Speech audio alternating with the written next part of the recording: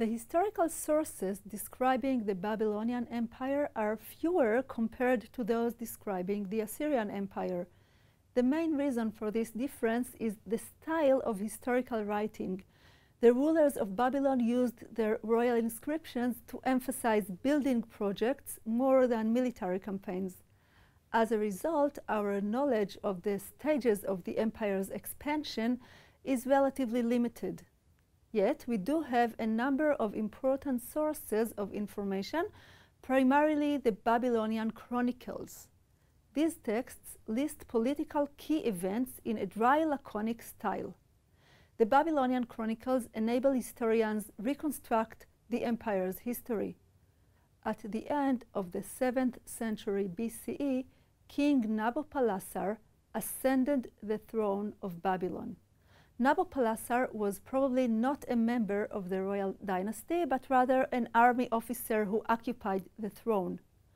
After establishing his rule in southern Mesopotamia, he attacked central Assyrian cities. Nabopolassar's heir, the famous Nebuchadnezzar II, made the dominance of Babylon clear after his victory in the Battle of Carchemish in 605 BCE. Nebuchadnezzar excelled in his military campaigns and in his tremendous building projects. He restored and beautified the temples of the empire, developing especially the city of Babylon itself.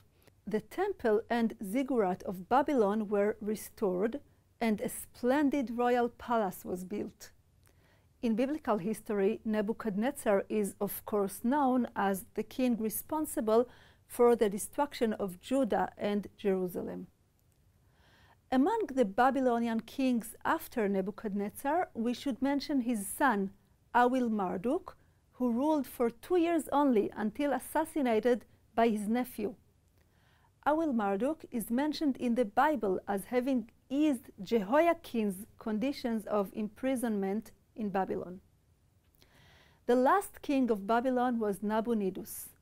Nabonidus was defeated by Cyrus the Great, the founder of the Persian Empire, in the year 539 BCE. This defeat signaled the end of the Babylonian Empire. The history of the Persian Empire will not be discussed here. Although it is relevant to comparative research of the Bible, Persia itself is not part of Mesopotamia in terms of geography, language, and culture. You will find reading recommendations regarding the Persian Empire on the course website.